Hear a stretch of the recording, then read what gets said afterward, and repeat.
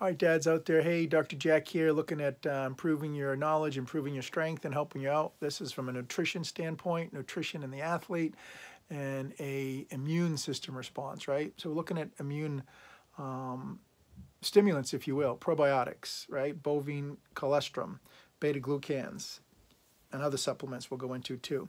So macrophage activation is demonstrated most convincingly in athletes. Investigation in 42 triathletes showed that daily oral ingestion of echinacea prepared juice for 28 days prior to sprint triathlon competition significantly reduced the incidence of illness post-competition when compared to magnesium or a placebo.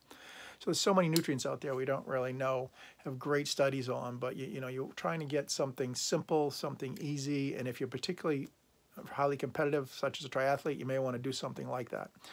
They're showing research provide modest benefits for the treatment of URTI, upper respiratory tract infections, as well as true effectiveness in treating illness or enhancing health is really unclear, but it can fight off some infections. So these notes are brought to you by myself, Dr. Jack, Divorced Dad's Life, National Council on Strength and Fitness, and sports nutrition specialist. So we have a kickoff app here that we can use to focus on your training, your sleeping, and your exercise.